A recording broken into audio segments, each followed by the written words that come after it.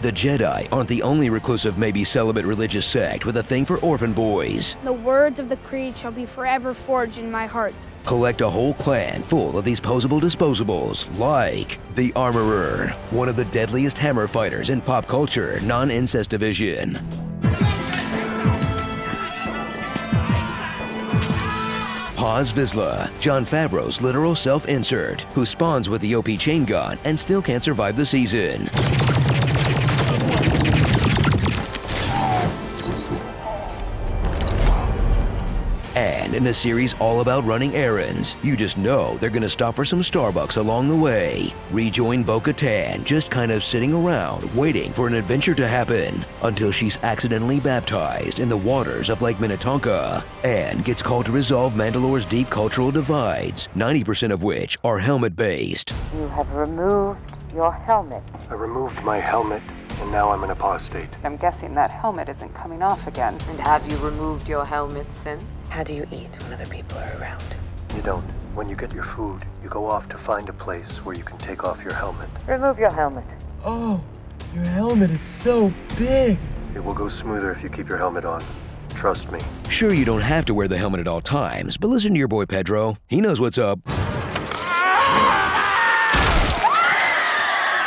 Once you're done suffering through Baby's first Andor episode. Empire, Rebels, New Republic, I can't keep track. One episode so corny, you'll barely notice it's about the heroes putting down a slave rebellion. Is there no room for a little bit of forgiveness in a galaxy so vast?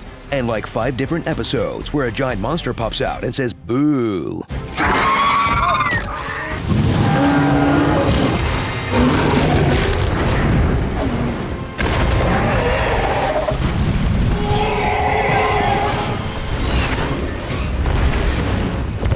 Finally thrill at the return of Moff Gideon. He's back with a brand new super suit. I have created the next generation Dark Trooper suit.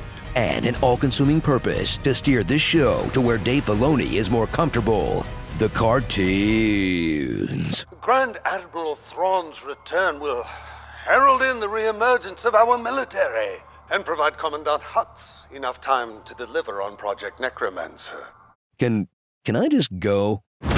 So scale back your expectations after Andor. Way back. If that isn't the Quacta calling the stifling slimy.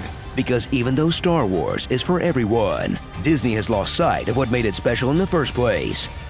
Going the away every once in a while. Starring The Blast of Us. Now that I have my new buddy, I can defeat those blasted turtles. Resettlers of Catan. Alan Smithy. It's free real estate. Turn Your Head and Moff. The Spy Who Bugged Me. The Clone Wars. Outer Rim's Convenience.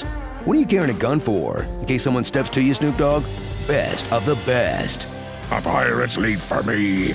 This is not the greatest Star Wars character in the world. This is just a tribute. Flute it and boot it. And is Tim Meadows considered a cameo? Or just an actor who's still getting work these days? Time for Din Din.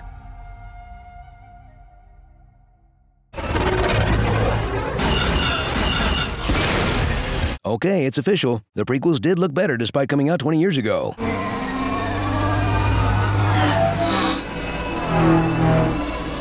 Hold up!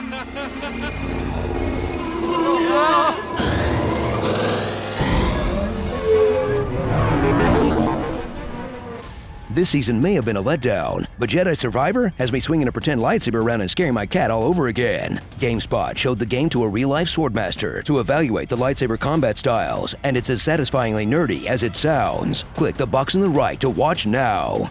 Till next time, take care of yourself and each other.